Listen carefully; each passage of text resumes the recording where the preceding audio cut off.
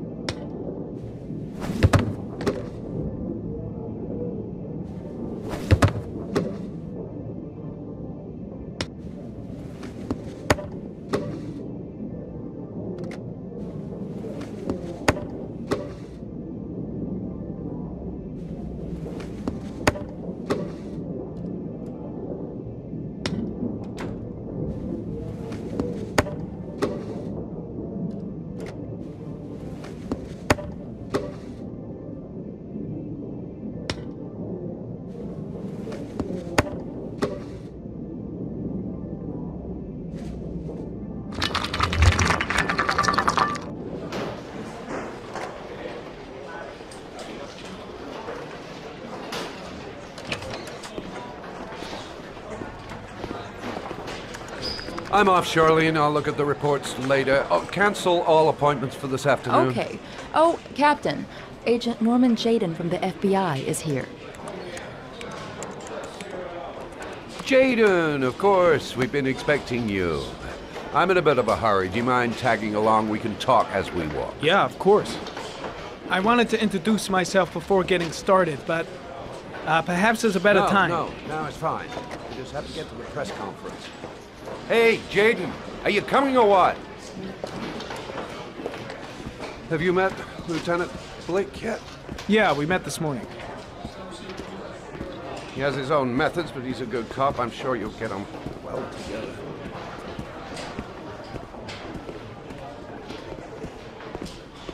Do you know how to tie a knot in a necktie? I guess. To be frank with you, I could have done without the FBI on this one, but the press are all over us. This origami killer case crept up on us, and it's fast becoming a national concern. There are hundreds of killers in this country, but what do you know? This guy is exotic. He leaves flowers and origami figures. Work that one out. Then the press get onto it, and we suddenly become the center of the universe. I'm here to arrest a serial killer. With all due respect, sir, the rest of it, it's none of my business. No, of course not. All I'm asking is that you make progress, and fast. The press want a perpetrator, and we're gonna have to serve him up on a silver platter.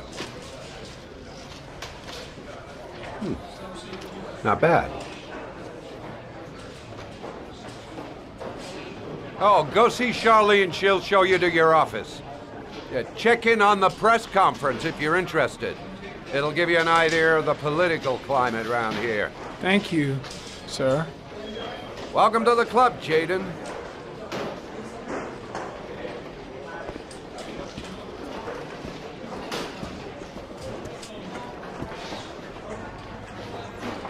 Captain Perry is doing his press conference now. Might be interesting to have a look.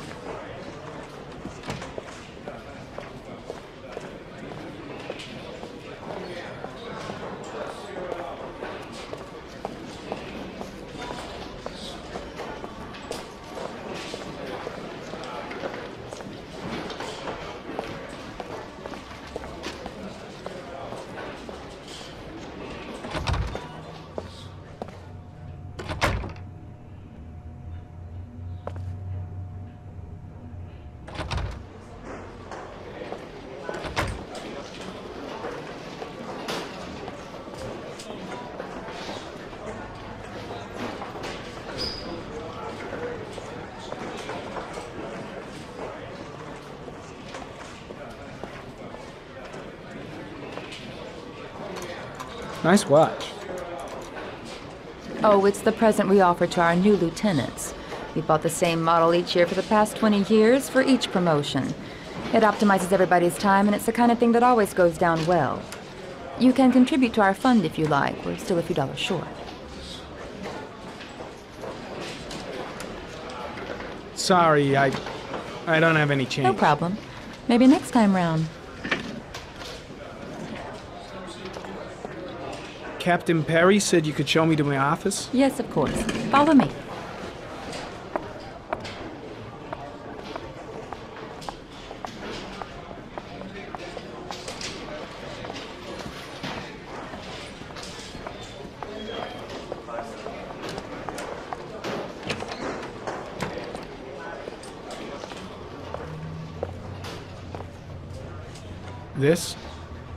This is my office?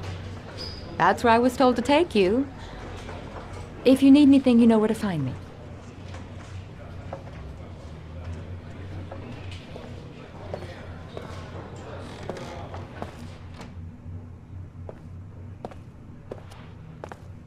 Okay, time to work.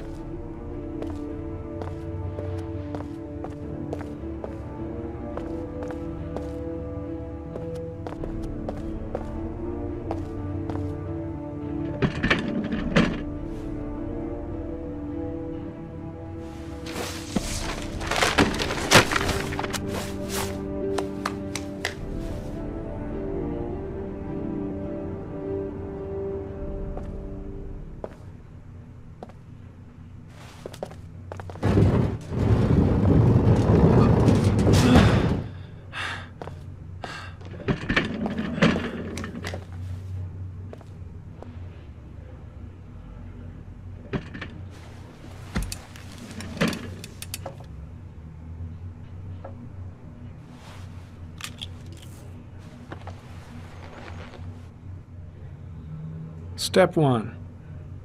Change the office.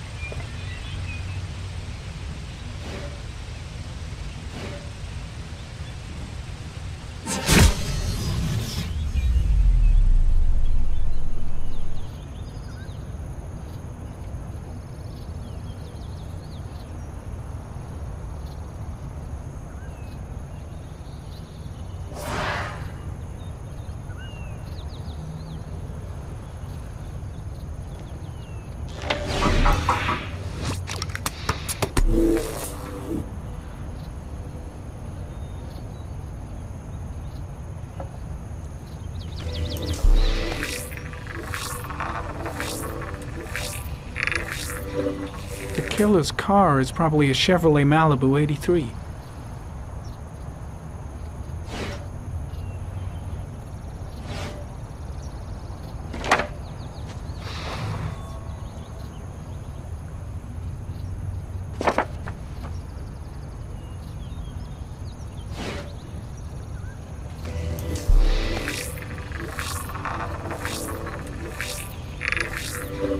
No prints or specific clues. Nothing much to go on. Just one origami store in town.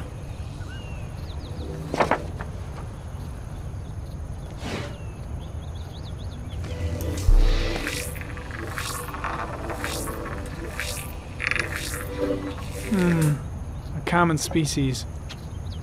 That doesn't help much. The orchid is a common species.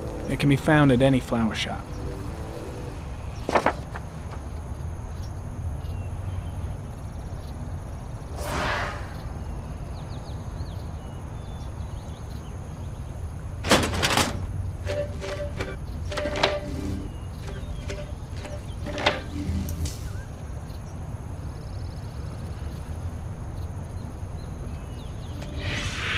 Eight victims in the last 3 years. All boys, aged between 9 and 13. No signs of violence. The victims disappear from public places in broad daylight. No one notices anything. Bodies are found 3 to 5 days later, drowned in rainwater.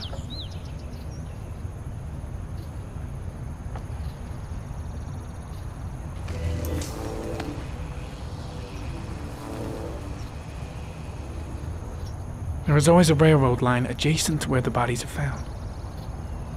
And all the victims disappeared in the fall.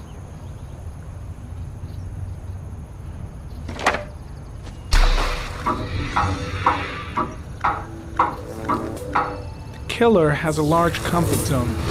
He gained confidence rapidly and moved away from his base. This won't make the geoprofiling any easier.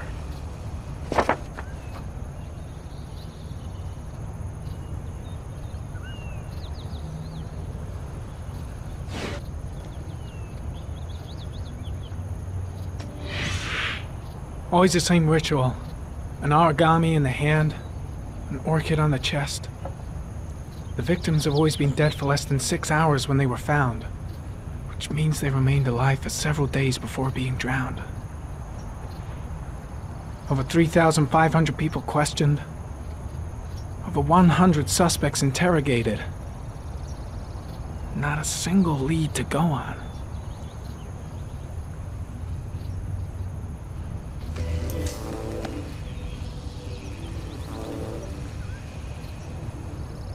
The killer is white, aged between 30 and 45.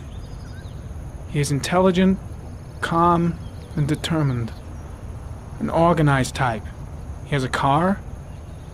He's probably employed, but his work allows him free time.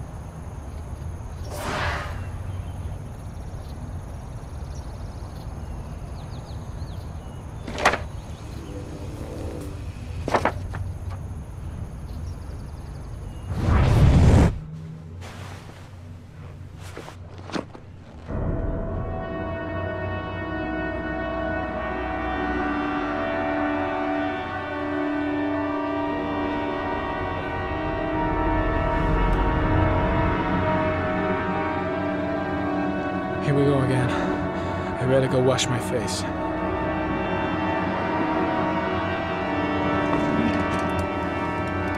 I need to take some. I'm gonna faint if I resist. That's all right. I know I can make it. I know I can make it.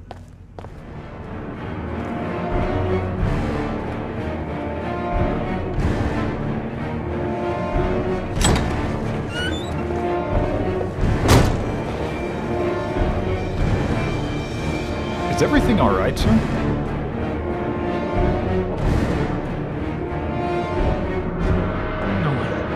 No one will see.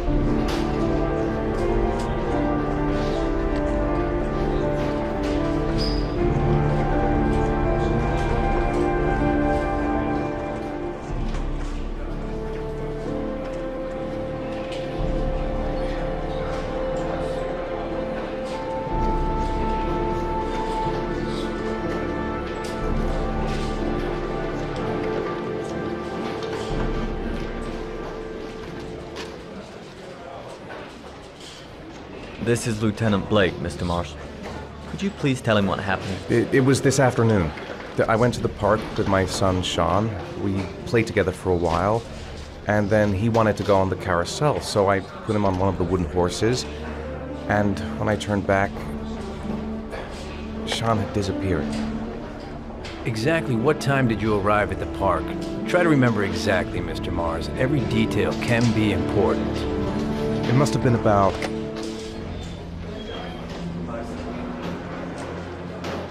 5:30, I think. I'm not really sure. What was your son wearing when he disappeared? He was wearing a coat. A brown coat. And a pair of pants. Beige pants. How could Sean have disappeared without you even noticing? Weren't you right by the carousel?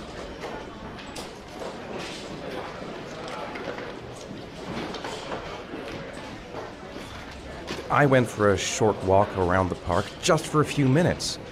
When I got back, the carousel had stopped, and Sean wasn't there. You say you took your son to the park after school, but you didn't report him missing until 8:15. Why did it take you so long to contact the police? I searched the whole neighborhood for him. I thought he couldn't have gone far. Did Sean have any particular difficulties, Mr. Mars? Anything that might have caused him to run away?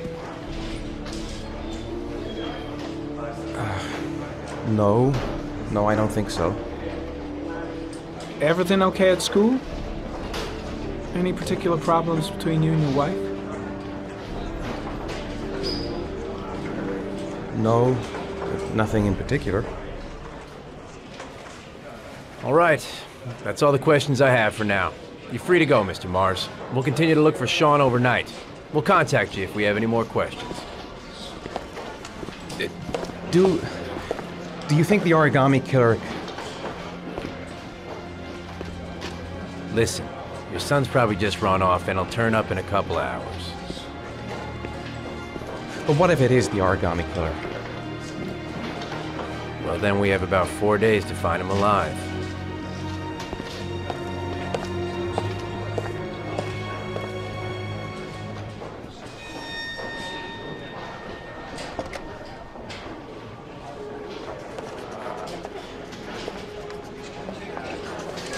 Did they find something? No, nothing yet, but they're gonna keep looking through the night. Do they think it's the origami killer? It's still too early to say, but it is a possibility.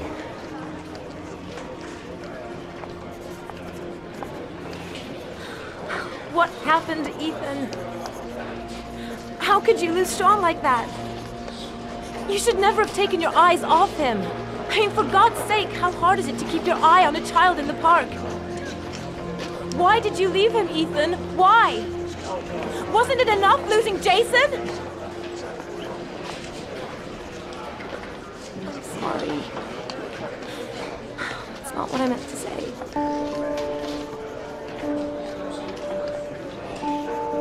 I miss him so much.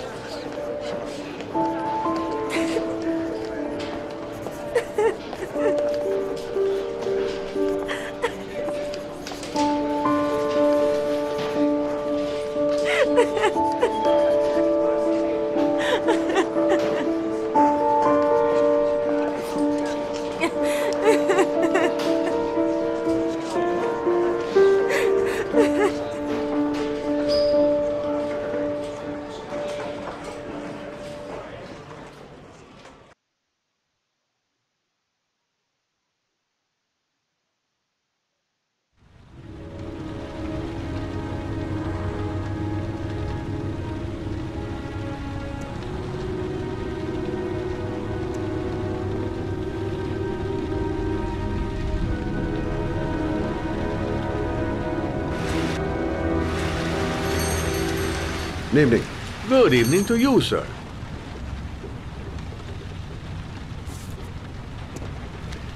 Can I help you, sir? Well, I hope so. My name's Scott Shelby. I'm a private detective. I'm investigating the case of the Origami Killer. I'd like to ask you a few questions. My son is dead, Mr. Shelby. I have nothing more to say.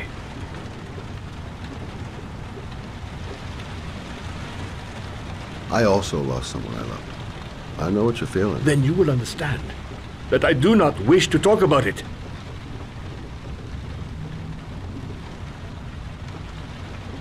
The killer has kidnapped another victim. A 10-year-old boy. Like your son, Risa.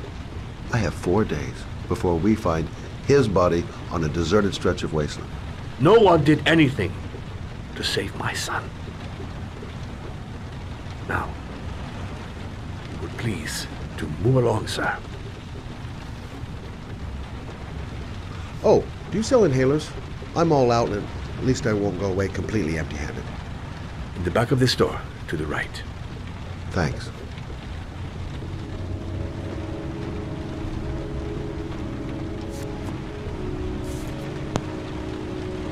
Back at the store. Let's go.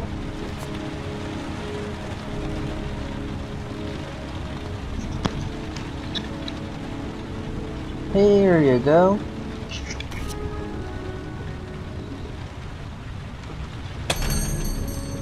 Good evening, sir.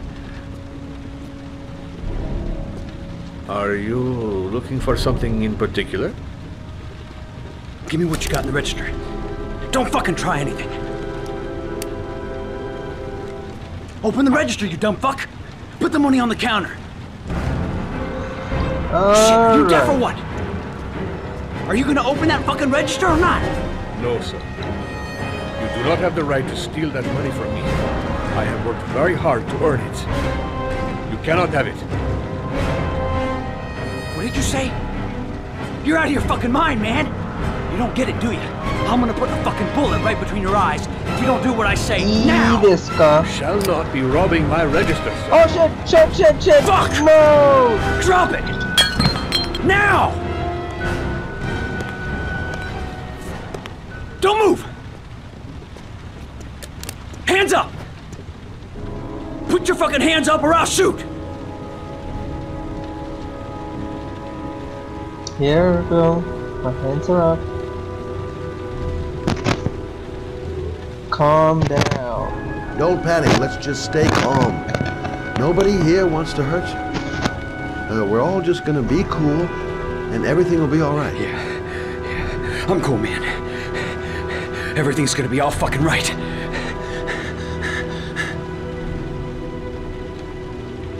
Just reason with him. Look, it's not worth it. Put the gun down and just walk away. You giving me advice? I'll give you some fucking advice. Haven't a chance. So what are you gonna do? Someone could walk in the store any minute and sound the alarm. You haven't got a chance of getting out of this. The first guy to walk in here gets it right in the face. Fuck it, man, you're making me nervous. And when I'm nervous, there's no knowing what I'll do. Okay, what's your name? My name's Scott. What about you? What's your name? Andrew. My name's Andrew.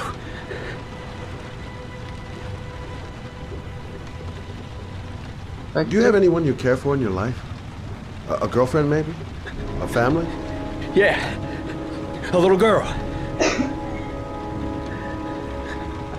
I got a little girl. Her name is Jessica. What would Jessica think if she saw you here? Ask yourself, what would happen to her if things go wrong? Nothing serious. You haven't done anything serious yet. If you put the gun away, we'll forget about what just happened, and that will be the end of it. Just walk away. Nothing serious? Shit, man! What the fuck do you think I'm doing here? Nice try. For a second there, you almost had me believing all your shit. What? And now, give me the money. I'm gonna count. Oh, www.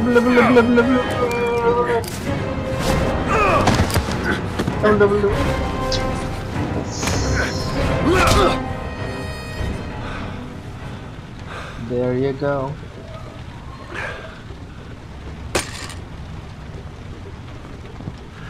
Thousand thank you, sir. I don't know what would have happened if you had not been here. This I didn't come by for nothing. Have a nice day. When my boy, Reza, disappeared, I received a letter with a locker ticket inside. Inside the locker, I found this box. I do not understand what it means, but I think it must be a sort of message from the man who took my son from me. Can I?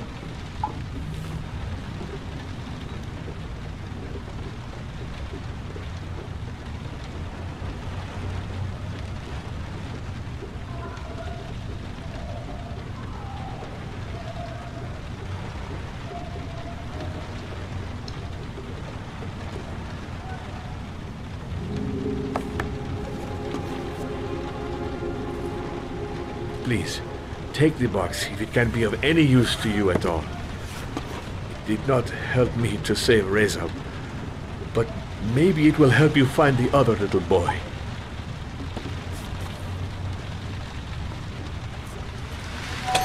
Mr. Shelby,